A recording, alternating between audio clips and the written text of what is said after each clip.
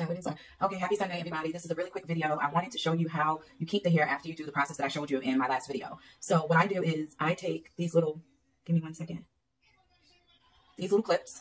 Once again, your local beauty supply store, you get those. So after your day's over and ready for bed and everything, you just want to go back and follow the curl pattern. So I'm going to go here, twirl it up like this. See, you're going to leave that piece. Make sure the hair is going in its direction, its natural direction, the way that you curled it. That's very important to maintain your curl pattern. So I twisted my finger up in there. You see that? Then I'm going to take my thumb through it. Bring the curl inside. Make sure it's flat. I noticed on Instagram it cuts my head off. So I try to make my camera higher. Hopefully this works. So you have that finger through there and there. Make sure it's laying flat inside before you apply this clip in there. And you apply it on the inside of the curl through the hole. Make sure it's flat. It takes time, to kind of, it's a little tedious and annoying, but that's what you do. When I put my scarf on really loose, not too tight, it did smash it down, but that's fine. It's better than not doing anything after you've done all that work trying to curl your hair.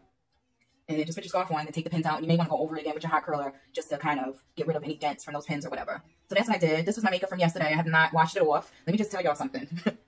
I don't do my makeup every single day. Sometimes it can last me 2 days. As long as I clean under here, get the yampy out of there, clean my mouth, clean in here, I do not mess with this area again. You can wash your face without taking everything off. I don't. I'm sorry.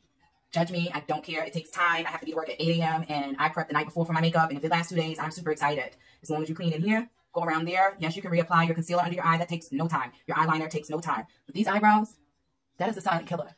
If you got to do that every single day, that is going to drive me crazy. And I'm going to be late for work. I'm sorry. And I want my eyebrows done. I'm now working in a nice office building. I want to look sharp, clean, everything. So that's what I do. You guys can do it every day if you want. You got the time to do it, do it. If I had the time, yes, I would. But I don't. You gotta cook, you gotta clean, you got a lot of stuff to do. So I try to save steps. But I will have to do this over because my lashes are starting to lift. Because I did these lashes in the car and I was rushing and I was going crazy. But remember when I said in my last video about the black line?